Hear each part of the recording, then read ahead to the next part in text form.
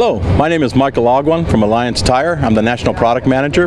Today I'd like to cover you that mystifies a lot of farmers in the field is on these tires, what is a load index and what does it really mean? It's a very important item on the tire for you guys to understand. And what really the load index does, every tire in the ag field has it on there, it basically tells you the maximum load at the maximum speed.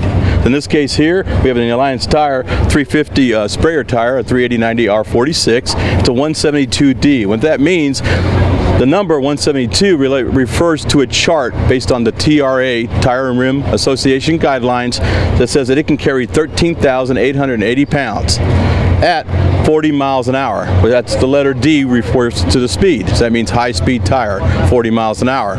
Now, what it doesn't tell you, and that's the most important thing, it doesn't tell you at what air pressure.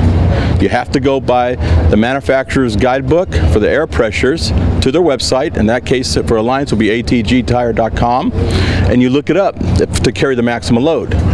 In this case here, this tire will be at maximum at 85 psi. In this case here, with this GVM machine that looks heavy, it really is not. You really need to know your axle loads on the machine, because you really don't want to run your tires at maximum air pressure. You want to run them at the optimal air pressure for the load. So, although we said here it's 85 psi, on this machine here, because of the loads, we can run this tire down to 60 psi, which is a huge increase in creating traction, fuel economy, and reducing soil compaction on the machine. So you got to know your loads and think. Remember, on the deal here, this load index, all this refers to is to the maximum. It's not necessarily what you have.